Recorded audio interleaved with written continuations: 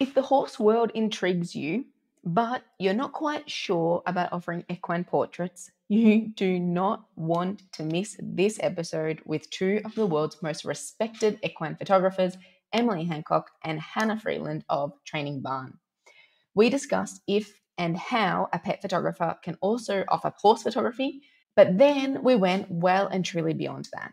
We chatted about marketing and why shooting competitions was the opposite of helpful for Hannah trying to book equine portraits. We chatted safety and horse behavior. Then, in the members' half of this interview, Emily gave us an insight into the world of creating and selling art in the traditional sense.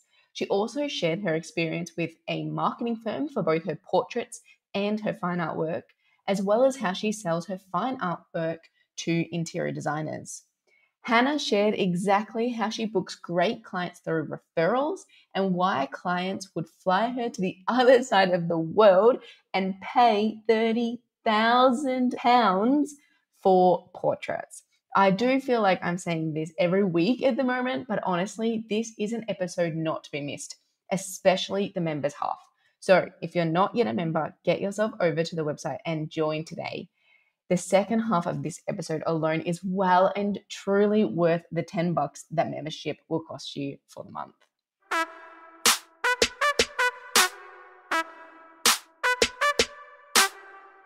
Welcome to the Pet Photographers Club. Tune in as experts share their insights to help grow your business with higher sales, creative marketing, and kick-ass business strategies.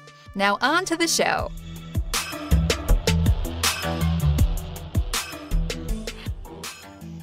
Hello and welcome back to the Pet Photographers Club. I'm your host, Kirsty McConnell, and today I've got two equestrian or equine photographers with us today, Hannah Freeland and Emily Hancock of the Training Barn. Welcome to the club, girls. Hi, thank you for having us. Yeah, hello. Thank you very much.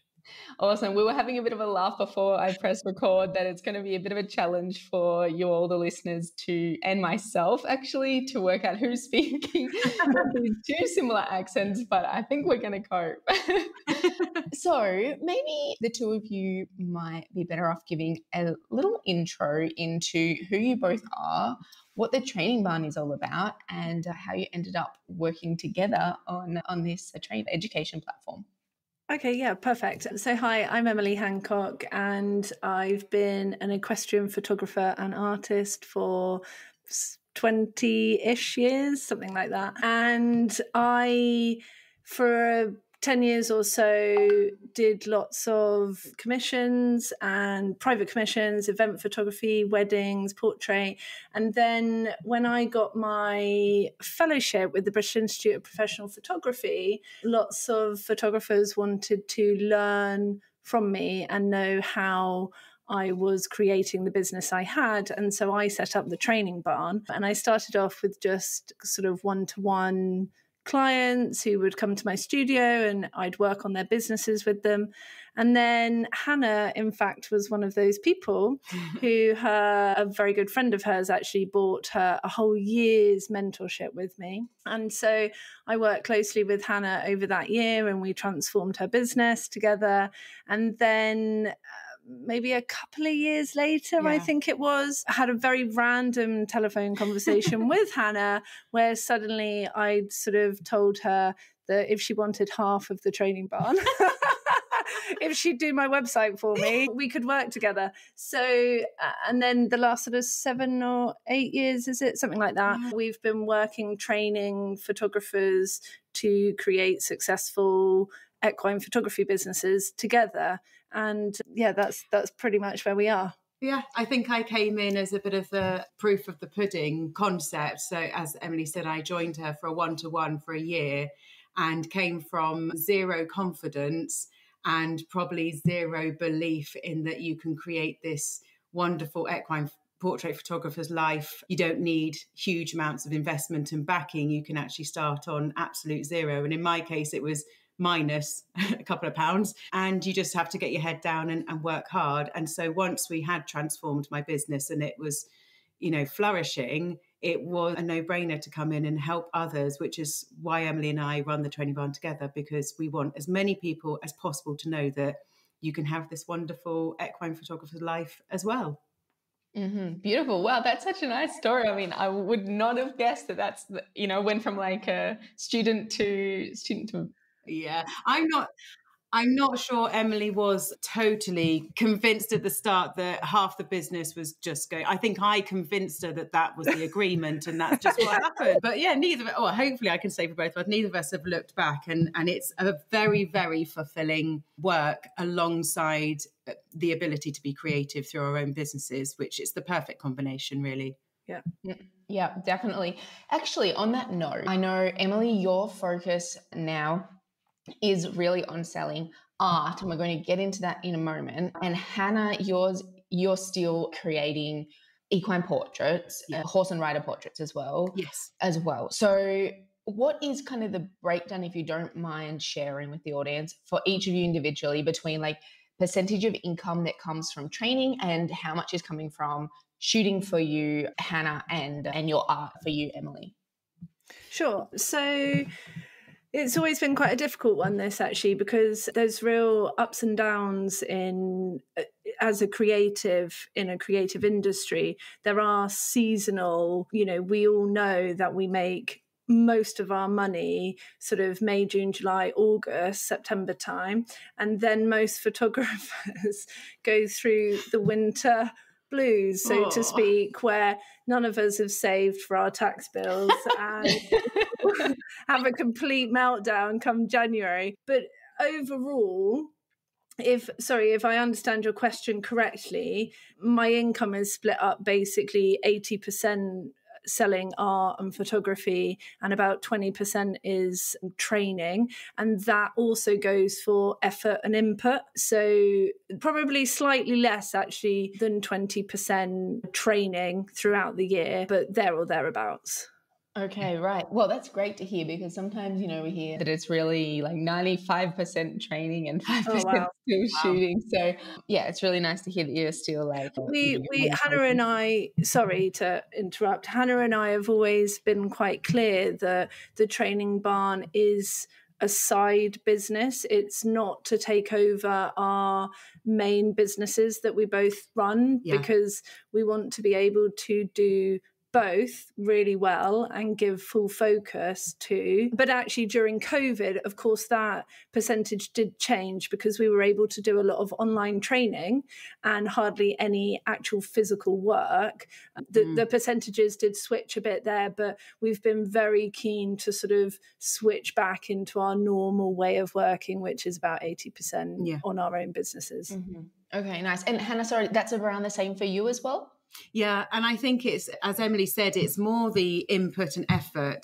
20% of my revenue certainly comes from the training barn, but I would say 80% that comes from my private commissions is because 80% of my time and effort is going, onto yards. I photograph overseas as well. So, if I'm photographing out in Dubai, it's not just, jump on a plane, one shoot and come back. I'm out for 3 days. And then, of course, there's another couple of days.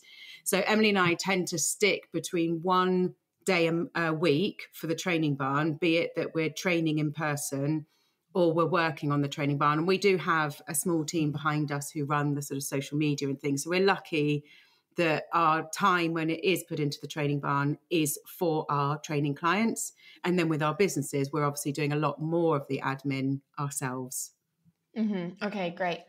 So, okay, let's rewind a little bit, because I think it was Emily, you mentioned, that you, in the very beginning of your photography career, you were doing everything, including weddings. Was that the same for you as well, Hannah? Yeah, I dipped my toe into pretty much everything. And the biggest thing I found, because I did a lot of eventing and I worked on a one-to-one basis with riders to do the behind the scenes.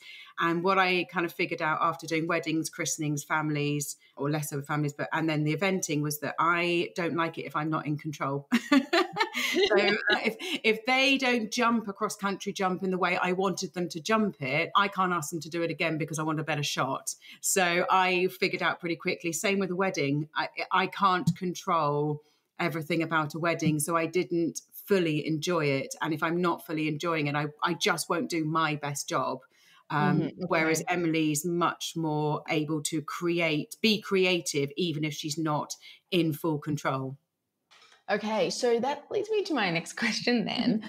I can understand why you've specialized, Hannah in particular, but what about for the listener who's maybe hearing this and they're thinking, okay, well, I'm a pet photographer, or I'm a bit of a generalist, I photograph families, pets, maybe sometimes even the occasional wedding.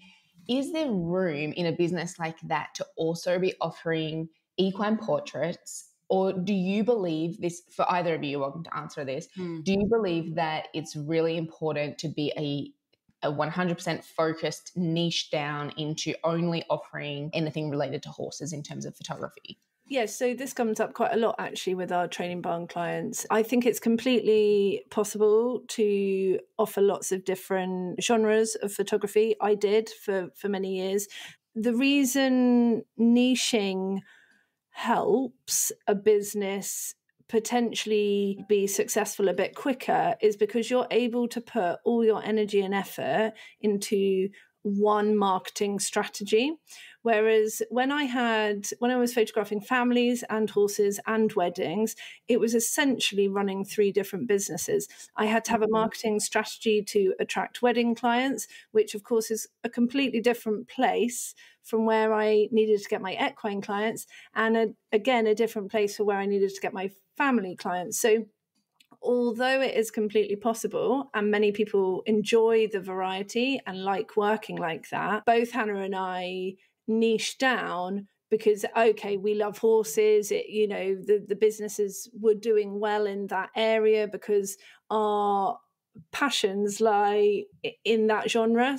But it meant that we were able to fully focus 100% of our efforts on getting one specific client instead of 3 or 4 or 5 different versions, target markets.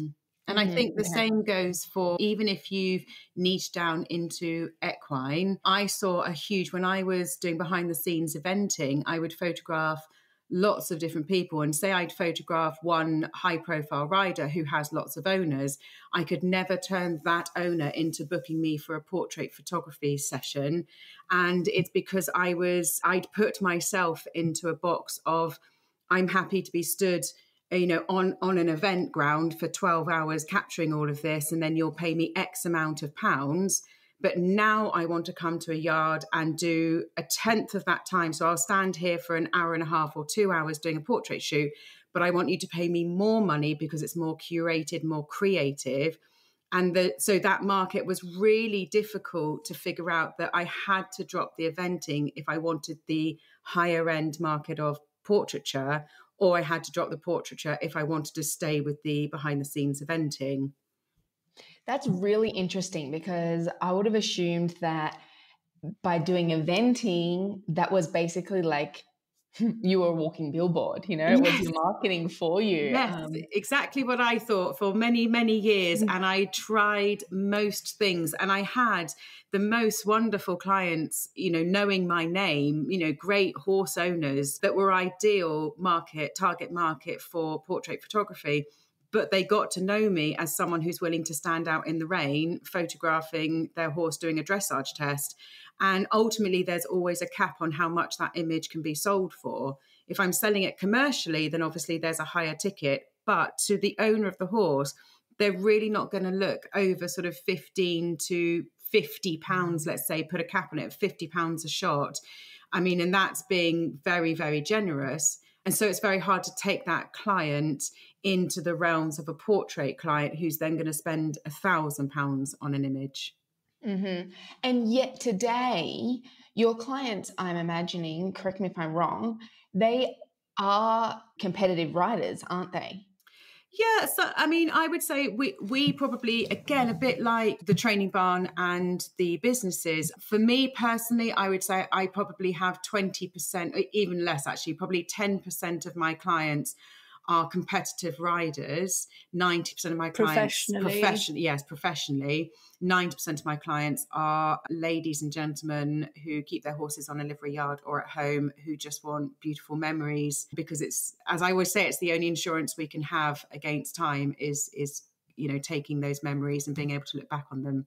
Mm-hmm. Okay. So Okay, that makes sense. So if I take that client of yours who you said, they're ladies and gentlemen who, have horses at home and they're not, spending all of their energy training all the time for competition, that's a client that I used to photograph horses for as well, back when I was offering horses when I was in Australia. So I was primarily a pet photographer, dogs, but I grew up riding, and so it made sense for me to also take on the occasional horse shoot every now and again. Yeah. So that's actually your primary client. And so do you have the opposite of what I had and what most of our listeners would have, where you're being booked because you're the horse expert in terms of photography? Yeah. You're coming to their stable or wherever, you're photographing the horse there. And are you also including dogs on occasion or other animals that they have?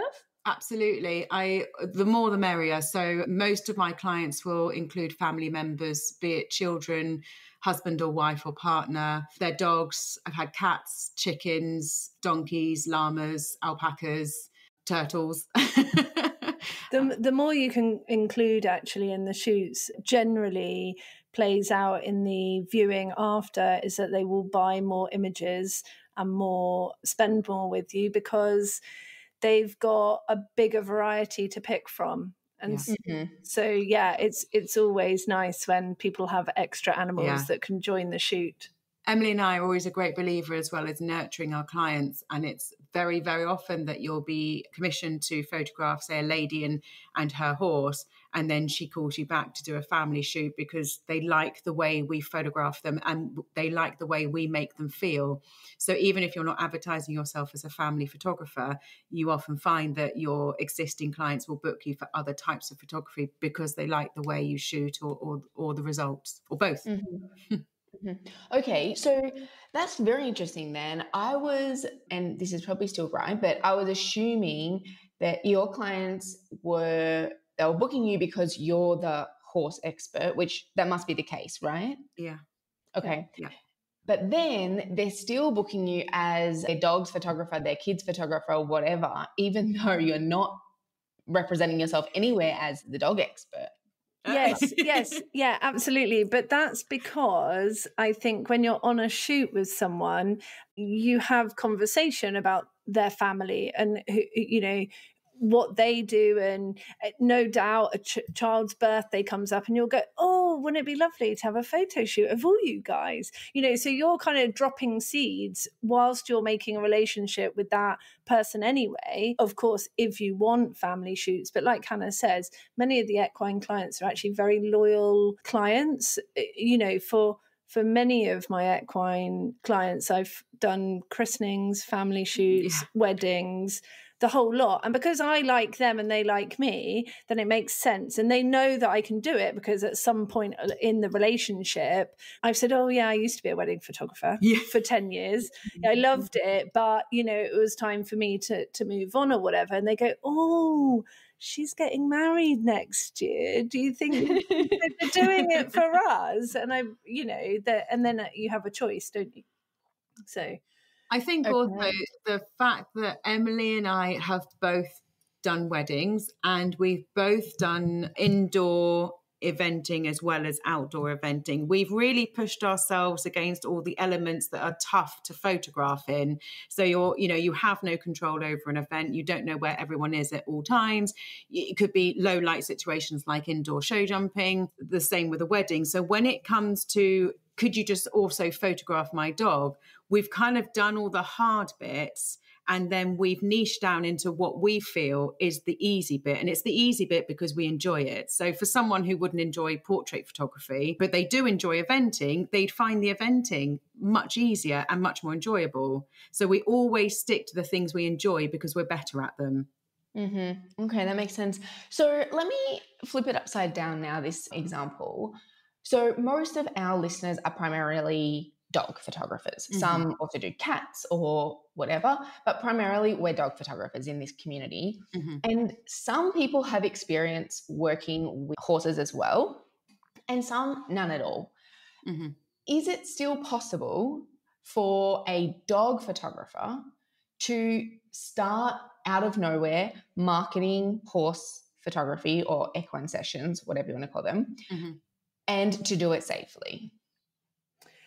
Yes. Yes. Absolutely. If they want to, of course. I think what's most important is to learn the basics of horse behavior, horsemanship, and you can do that online, of course. Probably YouTube will tell you everything you need to know in terms of safety. But I would suggest that probably most of your community at some time or other have had a connection with someone that owns a horse, be it one of your photography clients or a friend of the family, someone loosely linked to your current network.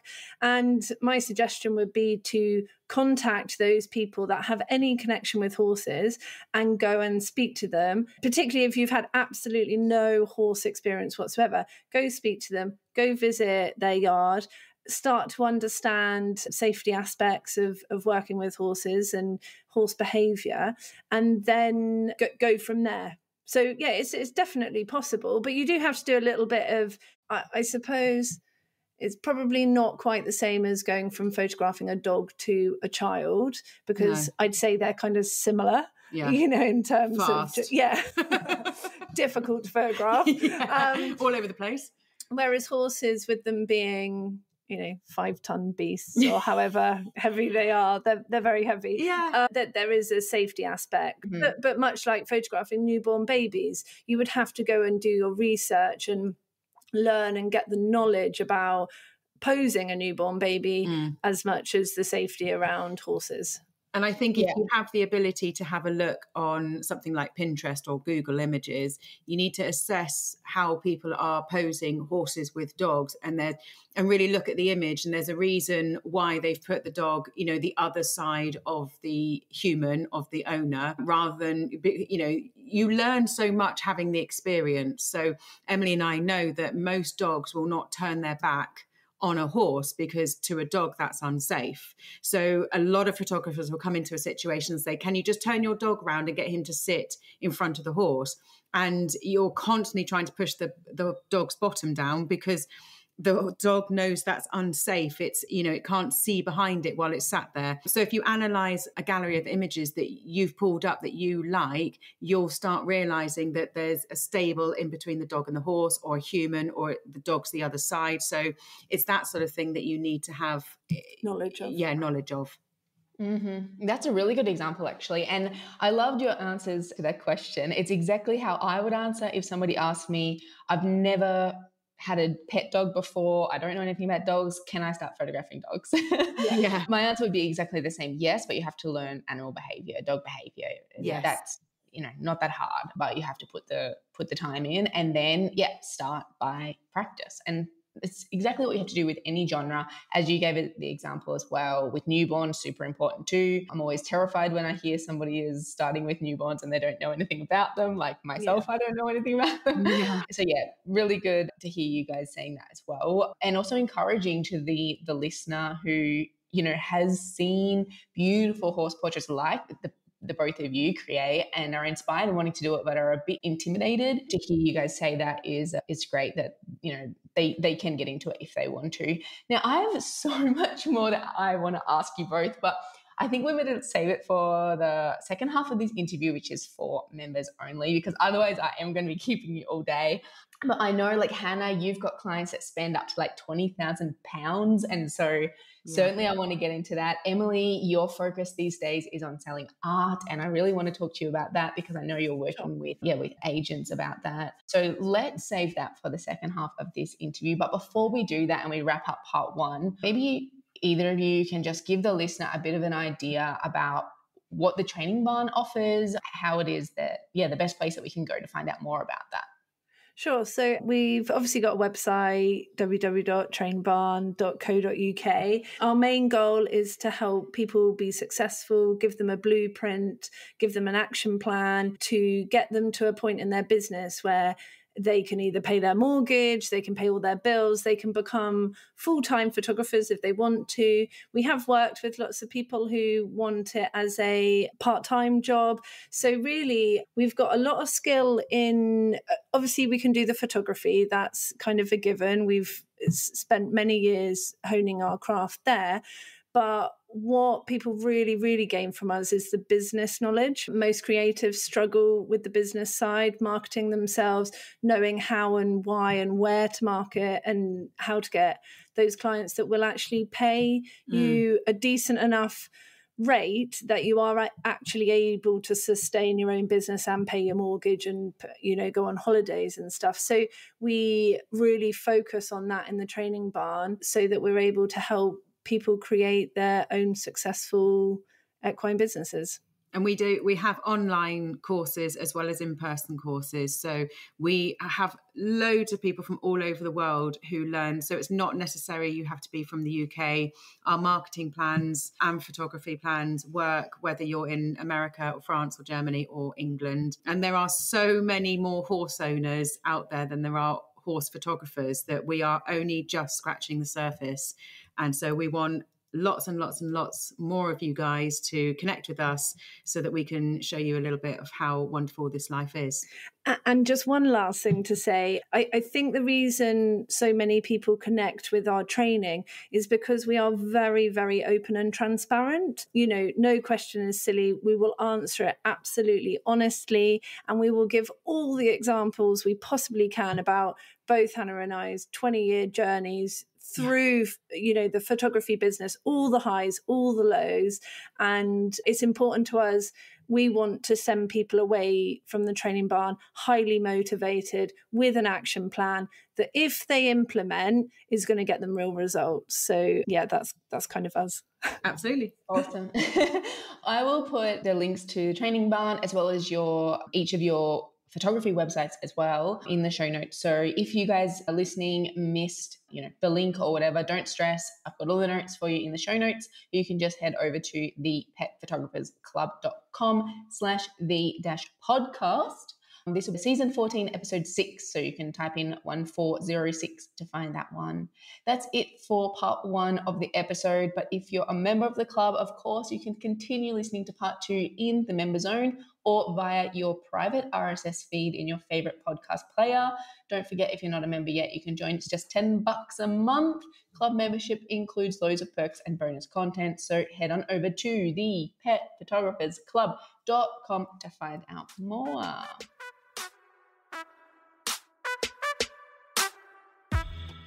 Thanks for listening to the Pet Photographers Club. To subscribe to the podcast, check out other episodes, and keep up to date, head to thepetphotographersclub.com.